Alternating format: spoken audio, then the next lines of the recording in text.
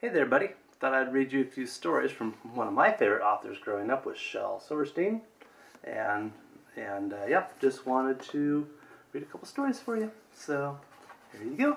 Love you. The Dragon of Grindley Grun. See the dragon? Arr. I'm the dragon of Grindley Grun. I breathe fire as hot as the sun. When a knight comes to fight, I just toast him on sight, like a hot crispy cinnamon bun. When I see a fair damsel go by, I just sigh a fiery sigh, and she's baked like a tater. I think of her later, with a romantic tear in my eye. I'm the dragon of Grindley Grun, but my lunches aren't very much fun, for I like my damsels medium rare, and they always come out well done. Yeah, that's a funny one.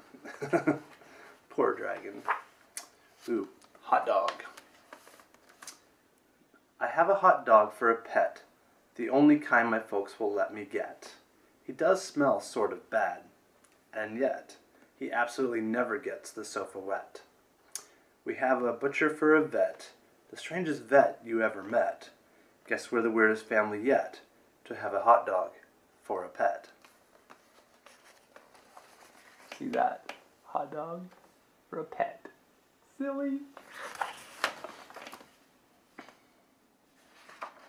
Let's see here. Always sprinkle. Oh yeah, because you like pepper on your pizza. So, always sprinkling pepper. Always sprinkling pepper in your hair. Always sprinkling pepper in your hair. For then, if you are kidnapped by a wild Barbaza Zoop who sells you to a ragged hag, who wants you for her soup, she'll pick you up and sniff you, and then she'll say, "Achoo!" and say, "My tot, you're much too hot. I fear you'll never do." And without a shout, she'll throw you out, and you'll run away from there.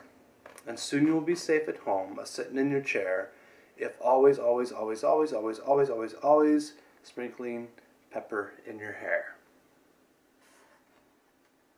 That is putting pepper in his hair. Silly guy.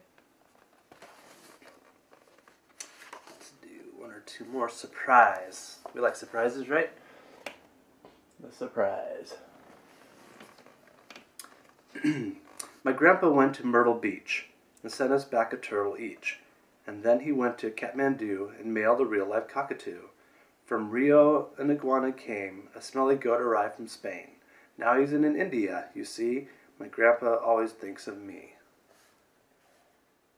Open here. Oh no. What do you think's in the box? It's got 4 legs, a head. It's from India.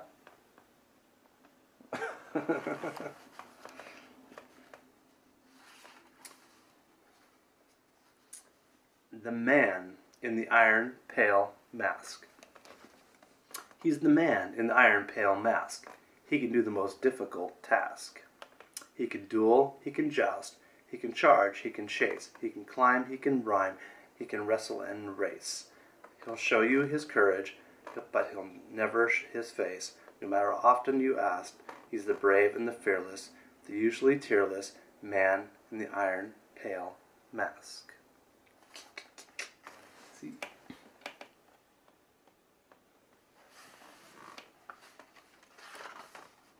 Do one more. Okay, here we go. Quick trip. We've been caught by the quick digesting gink, and now we are dodging his teeth. And now we are wrestling his intestine.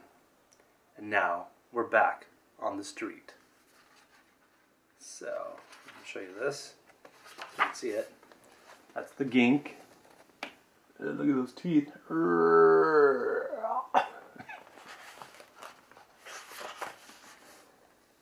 And that is his belly, his feet, and the kids are back on the street. Alright, hope you enjoyed this, buddy.